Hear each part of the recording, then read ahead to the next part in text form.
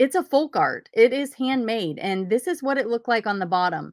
And I gotta tell you, when I got this, I almost put it to the side because I figured it was just a local artist that probably wasn't very well known, and it probably wouldn't sell for much.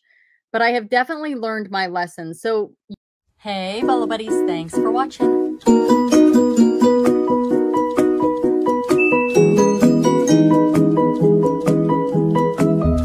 Full-time reseller. $600 for a My Little Pony. Amazing, right? All right, let's get started.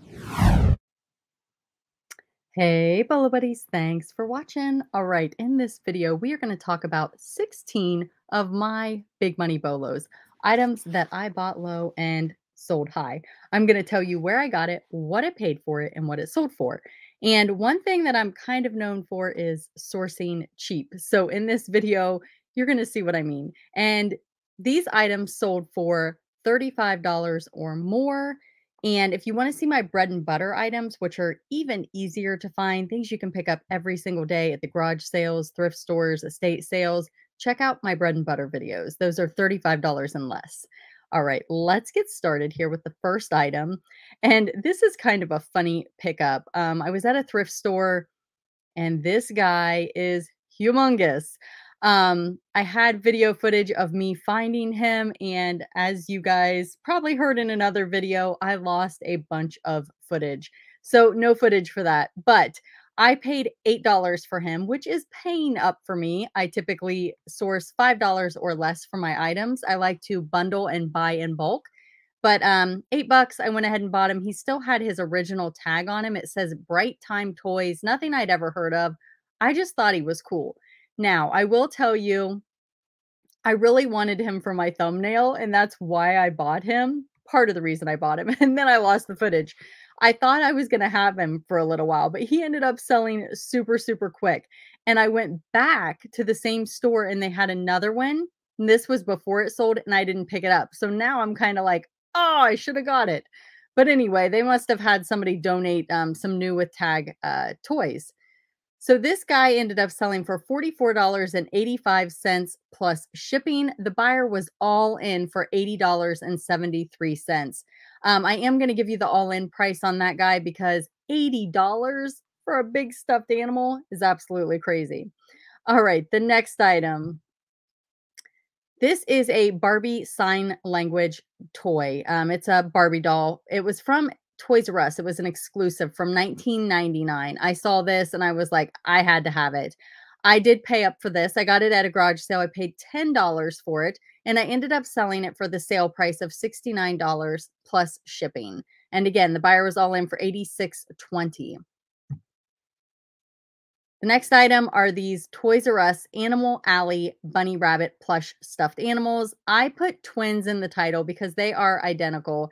And somebody messaged me about these. If I remember correctly, it was an international sale, and they sent me a photo of a bunny that was theirs as a kid. And I got to be honest with you, I'm not sure if it was the same bunny. That thing was so beat up. But she wanted these, I believe, for her kids. So, she ended up buying these for a best offer of $85 plus shipping. And I got these at a garage sale for 50 cents each. So a good thing to do when you have two things that are the same is to put twins in the title. A lot of times people that have twins are looking for identical stuffed animals and they will search that keyword. The next item is this vintage brown bag Curly Lion 2001 cookie cutter craft mold. I did use the word standing in the title. It's made in the USA with its original tag, new old stock, never used.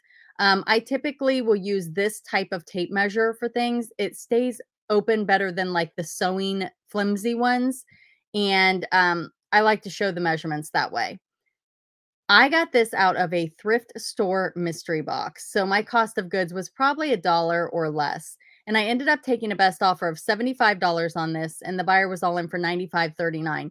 Now, these Brown Bag is the brand. They do vary. This one was big money for some reason. Some of them are just bread and butter, and some of them go for a lot more. Let me get you a picture of the back. I think I have it right here. They will be labeled on the back with what it is, all the information you need for your title, really, and make sure you put the date in the title. All right, let's look at the next item here. The next item is this Herb Braymeyer signed hand-carved wood Santa folk art Christmas figurine from 1997.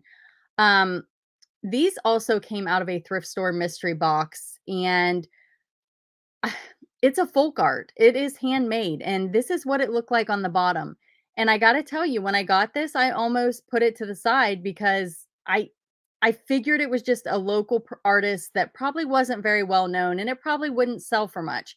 But I have definitely learned my lesson. So your takeaway from this is, if you see items that are hand carved, even if it's not like a super famous artist, there will be people that are local to the area that will know that artist, and they will be searching for it. I have had 3 by this same gentleman sell, and one of them was a local person to my area, and I delivered it to their home, and I talked to her for a little while. And it's funny because I'm like, "Is this the Braymeyer whose um, wife was a teacher?" And she said, "Yeah." And I had the teacher, my teacher was the wife of this artist, and I guess she's the person that actually hand painted these. So when I went to drop this off, I got like a whole history lesson on the history of this artist, which is still really cool. And for some reason, these just sell really good. So if you ever see Herb Braymeyer, definitely pick it up. And I ended up selling this one for $44.99 plus shipping. And speaking of, here is another one I sold by him. Also came out of a mystery box. And the mystery box that I got was a whole big lot from one person, and I just bought it all out. And there was tons of Santas. It was just tons. And I had a garage sale, and I sold so many wood. Oh, I look back now and I'm like, what did I sell? They were wood figurines like this. And I'm like, oh my goodness, I probably should have looked over those better. I feel like I kept the stuff that was shippable to the side, but there were some really cool big pieces that I sold probably way too cheap. Lesson learned. That's how it works, right? So this one is from 1990, and it sold for a best offer of $42. And again, right there, it's signed. It looks like it's etched in with like one of those things that burn. You burn it in. So best offer of 42 on that guy. And he's a little smaller here. He's only about 8 inches. The next item I sold are these headbands, and these were from my scavenger hunt, the BINS 10 scavenger hunt. If you put in hashtag BINS 10, it will pull up everybody that participated. And what we did was I came up with a scavenger hunt, 10 items that my featured members of this channel had to go into the Goodwill bins and search for these 10 items and create a video. Super fun to see what everybody got. A rural squirrel won that competition, and she did awesome, but so many others did great too. So definitely go check out those videos. Lots of Bolo finders. But these headbands, I was just certain when I listed these that these were going to be a Poshmark sale. It screamed Poshmark, and I sold it on eBay. I do cross post my items using List Perfectly. If you'd like to try it, there's a video down in the description that shows you how it works. It basically gets your items onto other platforms way quicker than manually doing it. If you decide you want to try it, you can use coupon referral code bolobuddies, all one word. I have a hair. And that will get you 30% off your first month. All right. So the headbands, there was a lot. There were 32 of them here. It's by weight, $1.79 a pound. I'm guessing I had maybe $5 in this probably. And I ended up selling these on a best offer of $38 plus shipping. And I did have several people ask me to part it out. And I'm like, no, I'm not going to part it out. All right. These Clarks came from a garage sale. I paid $5 for them. They were a size 11, which is part of the reason I picked them up. Bigger sizes are a little bit harder to find, so you can typically ask a little more. That's been my experience. I am definitely not a shoe reseller, so that's just kind of how I feel. I feel like 11 is a good size. And I sold these for $45.49, and the buyer paid shipping on those. The next item I picked up at a garage sale. I paid $1.50 for these guys. and they ended up selling on best offer of $40 and all in for $51.44. These are 1979 Insco ceramic golf, or I'm sorry, no gnome elf Santa Christmas figurines. I don't know where I got golf from, but look how cute they are. And they're not very big. Here's what the bottoms look like. So they've got the little sticker, but they are also stamped. And right here is my tape measure. So nice little sale right there. I enjoy selling Christmas items a lot, so you will see those in my videos. Now, this is another item that I picked up at the Goodwill bins, and I made a mistake on this one. These are Jobst, Jobst. I think that's how you say it. Compression thigh-high stockings. I do recommend picking these up if you see them. These sold really quickly, and they sold for $43.20. Now, do you guys see the problem? My title says medium and they are a size large. I think what I did was I think that I forgot to update the title, but I did put in the 2030 mmHg. I don't even know what that means.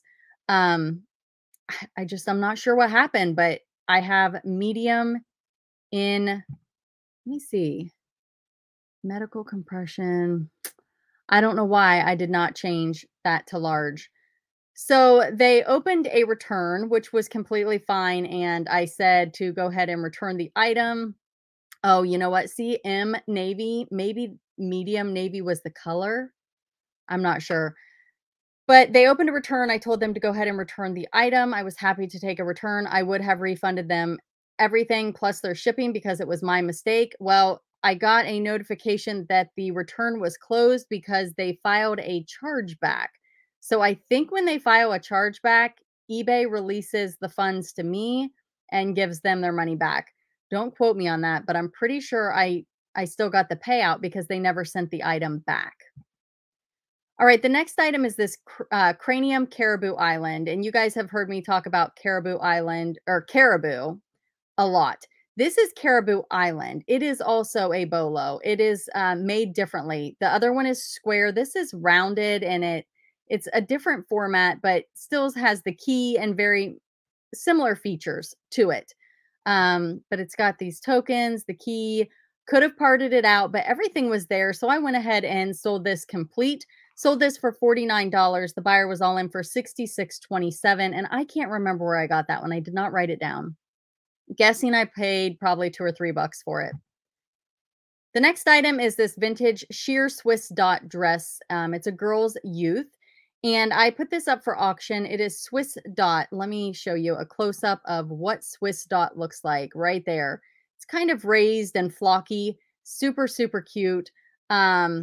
I picked this up at a garage sale for $1 and I sold this on auction and it sold right here for $52 plus shipping. The next item I sold is this vintage Hawaiian dress. It's a size large, red, white, and blue, made in Hawaii. Let me get you a visual of the tag. I know I have it somewhere right here. Made in Hawaii. I picked this up at a thrift store and I actually have video footage of me finding this. It's on my thumbnail. So you guys can go check out that video to see what else I bought that day. But this was definitely the highlight of the video. I ended up taking a best offer of $50 on this and the buyer was all in for $60.53. All right, these are awesome. This was a super fast sale. If you see this brand, definitely search solds. I was at a garage sale. They wanted $10 for these. And I asked them if they, what their best was because I wasn't really sure because they're slippers, how much I could get for them, but they were brand new. And they told me they would take 5. So I went ahead and picked those up. And I sure am glad that I did because they sold quickly. And I sold those for $70 plus shipping. And they're my size. And I thought about keeping them for like 30 seconds. Does anybody do that? And you're like, oh, nope, I'd rather have the money. So they're cute. But how often do I wear slippers? All right. The next item here are these Maxell XL2 high bias cassette tape. And there's 8 of them here. And I picked these up at the Goodwill bins. And I lost my footage from that haul. But I was digging through the bins and nobody else was grabbing these. I knew they were a bolo. Rachel Strickland talks about selling these also over on her channel and the VHS blank tapes. blank tapes. Definitely go check out Rachel Strickland if you have not already. She has an amazing channel and she is a bolo finder. And her channel is her name. All right, so like I said, I'm digging through the bins. Nobody's even trying to get these. You know, I would have thought like 2 or 3 people would have been fighting me for these. They are such a bolo. I ended up taking a best offer of $65 for these. The buyer was all in for $84.06 and they sold quickly. And the last item here is this Disney Santa Jack Skellington Zero Nightmare Before Christmas ornament. If you guys see the Jack Skellington, this character right here, these ornaments are definitely a bolo, and you're going to see more of these in future videos. I picked up a mystery box from a thrift store, and there were probably 6 or 7 of these in there, and I am almost sold out. And they go in the $40 to $50 range, each and every single one of them. This did not even have a box, and it sold for $40.99 plus shipping. Now, some of them are Hallmark. This one is not Hallmark, and it still sold that high. All right, you guys, let me know in the comments which item was your favorite bolo. Lots of fun little stories in that one. I did have, oh, my internet, I can see. Am I getting fuzzy? Hopefully it'll fix itself here in a minute. I get a little alert. Okay, it looks like it's okay now. Nope, it's back. Oh, well. Somebody left me a comment saying that they prefer that I do not tell the all-in price and that it's annoying. So I have asked you guys for feedback before on if you like the all-in price. Some people like it, some people don't. I tell you the sold price.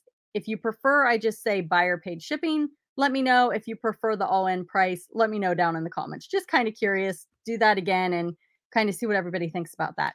All right, you guys, there's going to be some videos popping up here and here and a video down below and a subscribe. If you're new here, thank you so much for being here. If you've been here a while, I appreciate you so much. And thanks for watching.